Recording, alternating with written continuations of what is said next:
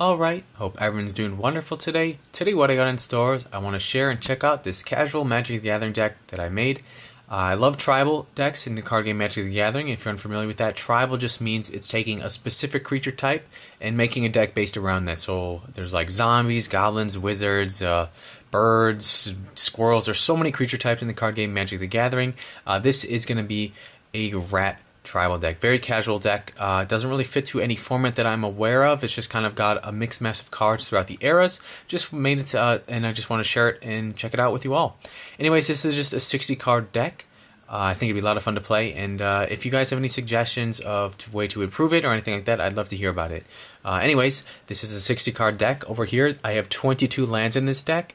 22 lands is cutting it a little close. Sometimes you want to have a little bit more than that, but I just stuck around 22 because a lot of the cards in this deck, since they are rats, they do tend to have a lower casting cost, so I was okay with actually just having 22 lands in this deck. I have 3 copies of Barren Moor, just a basic cycling land. It comes into play tapped. I wish it didn't, but it adds black to your mana pool, or you can cycle it for 1 black mana, and since this is going to be a mono black deck, I don't have to worry about the cycling cost or anything like that. But cycling is pretty much, you discard this card from your hand, draw a card. So if this is in your hand, you don't have any cards that you can play next turn or something like that, go ahead, cycle it, get an extra card, draw an extra chance. So I have 3 of these in this deck. That'll just be a fun little inclusion. I have 3 Memorial To Folly. Just a nice little card to get a creature back from your graveyard. Enters the battlefield tapped. It adds black to your mana pool, which is cool. It doesn't add colors, adds black. It has 2 black tap, sacrifice Memorial To Folly. Return target creature card from your graveyard to your hand. So if one of your rats perished in battle or something like that and really want to have it out, go ahead, get rid of this land, pay 3 mana, and then you can bring it back to your hand. So this would just be cool, maybe late on in the game or something like that. Just bring it back from your graveyard. So I have 3 of those in here. And the rest, I just have 16 just basic swamps. Beautiful basic swamps. Very cool. So just 22 lands in total. And let's get on to these sort of spells and stuff like that. Then the creatures are behind it. First off the bat, when I think of rats, for whatever reason, I think of Ravenous Rats, and what that card does when it comes into the battlefield, it makes your opponent discard a card. So I immediately think of rats and discard. So usually my rats come with a lot of cards and spells that make your opponent discard. So right off the bat, we have Duress. I have 3 copies of these. Obviously, Thoughtseize or something like that would be better. That's just a very expensive card, and this is still pretty good for it. It's 1 black mana. It's a sorcery. Let's check out what this card says. Very creepy looking art. She's got a bunch of spikes coming right up to her face. But let's read what it does. It says, target opponent reveals their hand. You choose a non-creature, non-land card from it. That player discards that card. So, you play Duress, you can play it on turn 1. It's a sorcery speed, so keep that in mind. They reveal their hand. You choose any card from their hand as long as it's a non-creature or non-land. So we can choose a Planeswalker, an instant, sorcery, enchantment, artifact, whatever you want, as long as it's a non-creature and non-land card. You can make them discard. So really powerful stuff right there. You can make them discard a Planeswalker right there in turn 1. So I have Duress. I have 3 copies of Wrench Mind. Creepy looking art. Looks like his head just got hit by some like metal ball or something, just breaking his neck. Super brutal. By Pete Ventures. Anyways, this is a 2 black cost sorcery. Target player discards 2 cards from his or her hand, unless he or she discards an artifact card from his or her hand. So powerful card right here. 2 mana makes them discard 2 cards from their hand. If they want to just discard 1 card, they have to discard an artifact. So no matter what, they're discarding something. And sometimes you almost want them to discard an artifact because artifacts tend to be powerful in this game.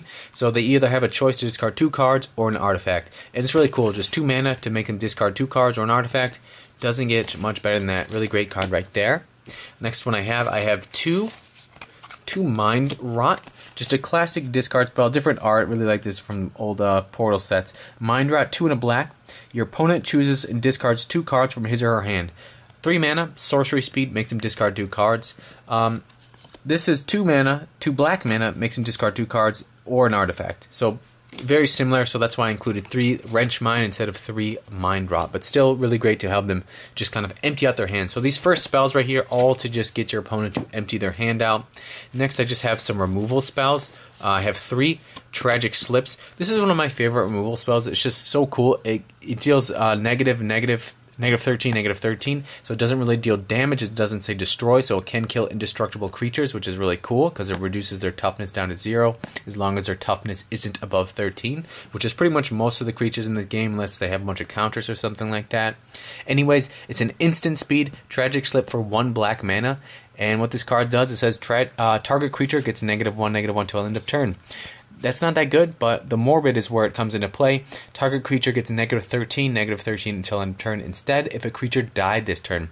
So that means if your opponent's creature died or your creature died, you can have this do -13, -13 for 1 black mana at instant speed. So something you could do, you can block with a rat token, have that rat token die to their giant creature, then play this instant speed, and then kill their creature. So just really cool. Great removal right here. Great removal. Always one for that card. Next one I got 3 Ruinous Path. I was thinking about putting Murder in this deck, but then I was thinking Planeswalkers would be a problem too, and I just had these on hand.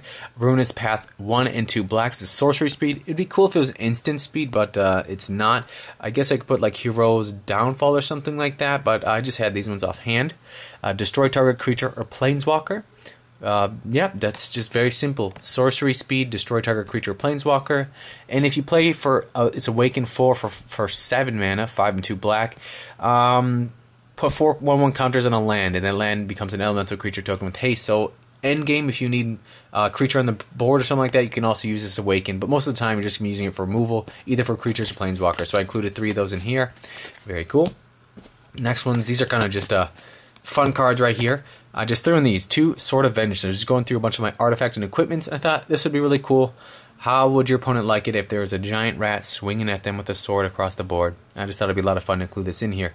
It's just 3 mana, just fun cards, artifact equipment, and it gives equip creature +2/+0. It has First Strike, Vigilance, Trample, and Haste, so a lot of keyword abilities, gives it a little bit more power, and its equip cost is 3. So if you have 6 free mana, you can slap it on your creature right off the bat, and gives them Haste, First Strike, Vigilance, and Trample. That's some pretty powerful words right there.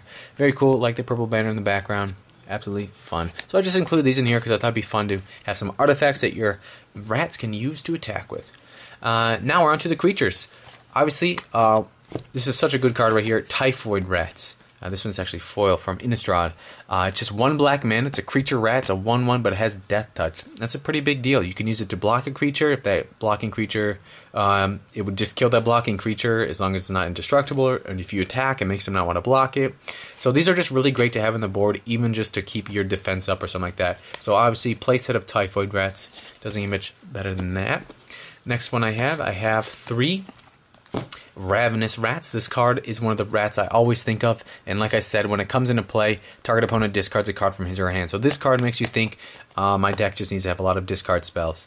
Ravenous Rats, 1 and a black mana. It's a 1/1 creature. When it comes in the battlefield, it makes your opponent discard a card, and you also have a body to attack or block with. So pretty cool. And since it is a rat, it will help with some of the other cards in this deck because it is a rat tribal deck. And keep in mind, all of these cards are rats, and if they're not, I'll let you know. And the next, I have I have 3 Burglar Rats. This is a really good card as well. This is from one of the newer sets. I can't remember the name of it. It's pretty much the same thing as Ravenous Rats, except it has a little bit different flavor, or not flavor text, different ability text. When Burglar Rat enters the battlefield, each opponent discards a card. So this card might be actually a little bit better than Ravenous Rats because it's not actually targeting your opponents, and if you're playing with multiple people, it makes everyone that's your opponent discard a card. So that's pretty cool. Burglar Rats is a really great card right here because if your opponent has like hexproof or something, you can't target them, but if you played Burglar Rats, it's not actually targeting them, so this could be just overall better. But honestly, Ravenous Rats has a close place in my heart, so I just keep it in there as well. So I got 3 of these ones as well. The next one is another newer card. This one actually is not a rat, but it goes hand in hand with them. This is Piper of the Swarm. These are foil ones. I just put 3 in here. I thought 3 would be enough. It's a low-cost creature. It's a 1 and a black. It's a creature, human, warlock. It's such a flavorful card right here. It makes me think of the fairy tale with the Piper where he plays his pipe and makes all the rats come. Got an evil look in his face right there. It's a 1/3 creature for 1 and a black, so turn 2 you can put it out there. It has rats you control have menace. Very powerful. It means your rats can't be blocked except by 2 or more creatures. So my Burglar Rats, my Typhoid Rats, whatever you want, can't be blocked except by 2 or more creatures. It has 1 black, tap, create a 1/1 black rat creature token. So this thing can pump out rats, just make a bunch of rat tokens. And this one's pretty powerful right here.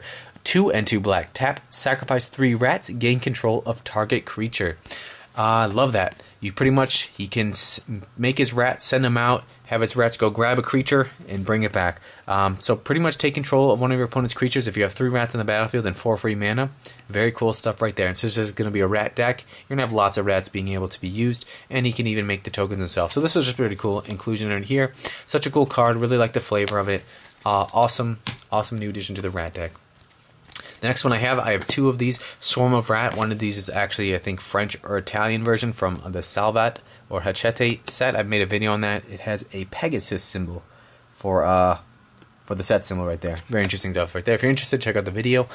This one is Swarm of Rat. It's just a really great card that uses the power of the other rats to kind of fight and get stronger. 1 in a black, it's a star 1 creature. Swarm of Rats power is equal to the number of rats you control. If you got 5 rats on the battlefield, this thing's a 5/1. Very cool right there. I wish that the toughness went up with the amount of rats. It's always going to have 1 toughness unless you boost it up some other way, but still cool. I include 2 of these in here. Very cool right there, some white border cards. Next one I got myself a Pack Rat, another card that just builds up the amount of rats. I wish I had two of these, but I only had 1. Pack Rat, 1 in a black.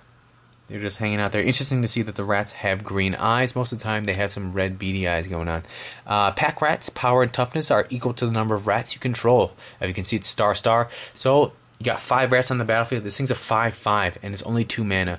If I had more of these, I'd probably put them in place of the Swarm of Rats, because I think it's just overall better. And also, 2 in a black, discard a card, put a token onto the battlefield that's a copy of Pack Rat. So this thing can even make tokens of itself. You have 5 of these on the battlefield, you play this, then you make another Pack Rat. Now all your Pack Rat and the token are 6/6 because it added to the rats on the battlefield, and it gives itself more power and toughness. So this thing can just be really a big nuisance if you get it on the board. Maybe including another one of these in deck would be a smart idea. Next one I got 2 Pestilence Rats, all the way from Ice Age. Interesting art by Jeff A. Mangus, very cool. Just hanging out in the sewers. They flies or something like that, I don't know. 2 in a black, Summon Rats. Pestilence Rats has power equal to the total number of other rats in play, no matter who controls them. For example, as long as there are 2 other rats in play, Pestilence Rats has power and toughness 2/3. So this is a pretty cool card. It's kind of similar to Pack Rats and Swarm of Rats. It uses the other rats in the battlefield to gain strength from it or power from it. Even if your opponent has a rat on the battlefield, it counts towards Pestilence Rats, where the other ones is only the number of rats you control. This one can be even affected if your opponent has rats, so that's kind of cool as well. And I do like how the toughness on this is 3 mana, as opposed to Swarm of Rats toughness, which is only not 3 toughness, as opposed to the 1 toughness right there. So it has a little bit more body on it, so I kind of like that if you want to block with it. Most likely, if you're going to be blocking with Swarm of Rat, it's going to just instantly die. So that's a card you pretty much want to attack with. This one has a little bit more body and can just be pumped up in the battlefield once you just put all of your rats out there. The next card I got, this one actually isn't a rat, but it is an ogre rogue. Just a really cool card. It'd be cool if I had 1 more copy of this, but maybe just 1 is enough. 3 and 2 black. It's a 3/3 creature, so 5 mana for a 3/3, but where it counts is the abilities. Whenever another non-token creature dies, you may put a 1/1 black rat creature token onto the battlefield. Very cool right there, especially if you use that in conjunction with a card like Piper of the Swarm, and you're sacrificing 3 rats that are not tokens. You just immediately get to put 3 token of rats onto the battlefield. Very cool. And also, rats you control have Death Touch. That is super right there. Even just giving all your rats Death Touch is just a board that if they touch anything, just kills those creatures. So super powerful right there. Great for a rat tribal deck. Maybe 1 more copy would be very beneficial to this deck. But very cool. It's just a 3/3 creature that can make rat tokens if one of your non-token creature dies and gives your rats Death Touch. Really can't get much better than that. Awesome card right there. Next one I have 2 copies of Marrow-Gnawer. Powerful stuff. It is a more expensive card. It's 5 mana, similar to Ogre Slumlord. It is a 2/3 creature, but where it counts is really the abilities. And by the way, the art on this is fantastic. It's like a shinobi sort of samurai. And you can see in the background, he's got his brethren of rats ready to fight for him. Crazy. And man, he makes an army of rats for sure. It's a 2/3 creature. All rats have fear. It means they can't be blocked except by black creatures or artifact creatures. Fear is an old ability. Fear means can't be blocked except by black creatures or artifact creatures. And has tap, sacrifice a rat, put X 1/1 black rat creature tokens into play, where X is the number of rats you control. super powerful, pretty much doubles the populations of rats that you have. And if you use this in conjunction with Ogre Slumlord and also like Piper of the Swarm or something like that, if you sacrifice a non-token rat, you sacrifice it, immediately make another token, and then it just you just keeps building up and building up. So you say you have 10 rats on the battlefield, you use this ability, and you also have like Ogre Slumlord on the battlefield, you sacrifice a non-token rat, so it immediately create a rat token, bringing your total up to 10 rats again, and then you just make 10 rat tokens. So that's just super powerful right there. Pretty much double the population of your rats, giving all your rats fear, all your rats have death touch, and with Piper the Swarm you can give them all the menace, so it's just going to be a very obnoxious board that they're not going to be able to deal with. Especially when you get this on the battlefield, just game starts getting pretty crazy. And the last card that I have is Ink-Eyes Servant of Oni. Very similar art style to this back when the Kamigawa era, very ninja kind of samurai feel. 4 and 2 black, super expensive casting cost, 6 mana. This is from one of those like from the Vault editions. Super shiny foiling, almost looks fake, but that's just what they came like. Legendary creature, Rat Ninja. It's a 5/4. And you can get it out there for its ninjutsu cost, which is 3 and 2 black. And what that is, it says return an unblocked attacker you control to hand. Put this card on the battlefield from your hand tapped and attacking. So say like you have one of these cards on the battlefield, you have Typhoid Rats on the battlefield, and you attack with it. Since it has death touch, maybe your opponent doesn't want to trade their bigger creature for a 1/1, so it's going to be unblocked. You pay the ninjutsu cost, you pretty much flash it on the battlefield in place of it, getting the 5 damage in there. So very cool. And also, something happens when he deals combat damage. Whenever Ink-Eyes Servant of Oni deals combat damage to a player, you may put target creature from card from that player's graveyard onto the battlefield under your control. And you can also regenerate for 1 and a black. So pretty much, if you want to guarantee to get this off, play it for its ninjutsu cost, swap it for in a place with an unblocking attacker, deal the 5 damage to them. If you have to, you can also regenerate it, and then you take a creature card from your opponent's graveyard and put it onto the battlefield under your control. So pretty much steal one of their creatures. Pretty powerful. Absolutely fun, especially when it gets in there. It can just be a whole bunch of fun. But anyways, this is just a fun little casual deck that I want to make and share with you all. I'm open to any suggestions. If you have any ways that you think I can make it better, more efficient, I'm totally up for that. Anyways, I just want to say I hope you enjoyed this. It was a lot of fun to make these kind of videos and these kind of decks. I enjoy this game so much. And I just want to say, hope you're all doing safe, hope you're all staying inside, and just stay positive, keep on keeping on, and I'll catch you all in the next one.